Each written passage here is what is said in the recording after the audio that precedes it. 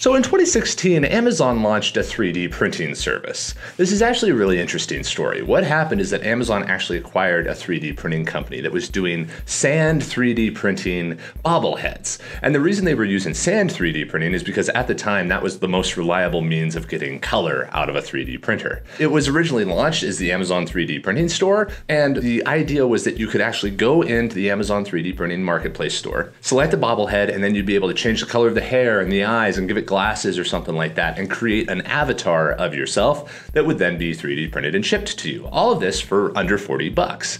And 3 months later, it shut down.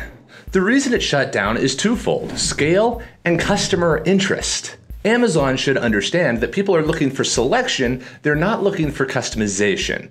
Amazon is about giving you what it is you're looking for, but not giving you a palette and saying, draw what you want us to make for you. That is a terrible customer experience. But at the same time, 3D printing at the time didn't really have the scale to deliver if people had actually wanted it, so there was kind of a double whammy of why this wasn't cool. It was done as part of the hype cycle of the 2016 3D printing craze, but it wasn't really a good option. But Amazon, we recently released an API that lets anybody plug into our print farms in order to produce items on demand and ship directly to a customer. Here's a pitch for why you should probably call us, connect to our API, and let us plug one of our print farms into the side of one of your fulfillment centers. The number one reason is 3D printing is a means of distribution, and no one knows distribution better than Amazon. It was a competitive advantage against Barnes & Noble in the beginning and continues to be the primary moat that Amazon has against everybody else doing online retail. You guys have fleets of planes, you have fleets of vans, you had tons of warehouses. Distribution is what is valuable and differentiable in the context of delivering products to customers. 3D printing is one step further because 3D printing is even better than the best form of distribution you have right now, because rather than moving an item from some country to one of your warehouses and then to someone's store, you simply have the item appear in the warehouse nearest to one of your customers' houses. This not only eliminates all of that transport cost and all the distribution expense and allows you to teleport items to where they are needed, but it also has an ancillary benefit that you are also very familiar about. When Amazon was getting started, your warehouses were lower rent per square foot than retail storage was.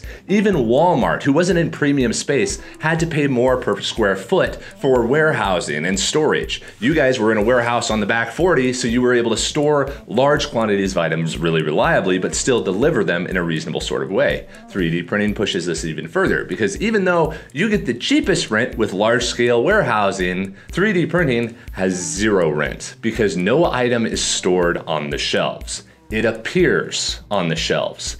This lets you create a warehouse with infinite selection, but zero inventory that has any sort of fixed or recurring cost associated with it. You don't have to store an item on your shelves for years. You can just have a row of printers in the back that produce any sorts of items at any given moment at the rate that you need them to. And there's one other advantage that printing gives you. Amazon has recently, over the last few years, started getting into a lot of generic brands like Amazon Basics. And these brands are things that you have to create somewhere and then deliver over here. And that's fine if you have good data and know that a product will be successful. And Amazon has a culture of testing and iteration, but you're not able to test and iterate on physical stuff very quickly to really improve the product. If you guys create something like, I don't know, a desktop organizer, where you want to put some pins in the back and some post-it notes in there and whatever else it happens to be. Creating this takes a couple of months, you get it delivered, you have to store up a few thousand of them to make sure that they're delivered on time when people actually order them and you release this product. But as soon as there is a bug, you can't really fix it. You can just cancel or recall the product. But with printing, you can update the model, and then every product shipping out after that is able to be improved. And you're able to ship replacements within a day as soon as people report the error. So let's go ahead and do this case study with actual 3D printed desk organizers, because Amazon Basics doesn't really have that right now. First of all, what we would do is you definitely design it for FDM, because that's what our print farms do. And of course you're going to want to work with us because we have the API, we have the scale, and we have the know-how of how to implement something like this into your warehouses so that a normal person can actually walk by, pluck one of these parts off of one of our printers and throw it into a box, or have one of your Kiva bots go over and grab one of them, whatever you happen to be doing. But what you would do is you would design a desktop organizer with Amazon Basics wonderfully printed across the front in this example. The organizer, you would first create a couple of variations where you have pen holders in the back, a sticky note slot right there, some place for your paper clips. And then once you're done with that one, you would keep on iterating on it, creating new variation after new variation, so that you are not giving people the option to create the custom desk organizer. You're giving them a selection of several thousand, of which you only had the design cost, which is actually relatively low. You do not have to cut a mold for each one of these things or anything else. You upload all those 3D models to something like our API. We have a couple thousand printers put into the side of each one of your fulfillment centers. When someone orders one of these, a printer fires up and produces it in about somewhere between 8 to 15 hours.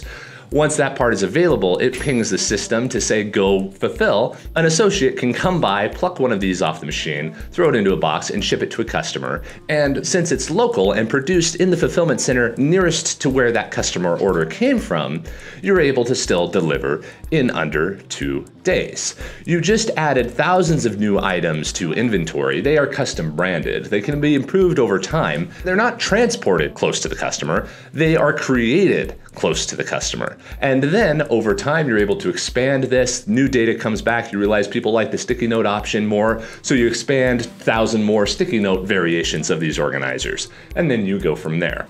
All the while being able to take advantage of lower distribution cost, lower warehousing and storage cost, and having a long-term product differentiation because you're actually able to test and iterate on physical hardware as fast as if you were pushing software updates.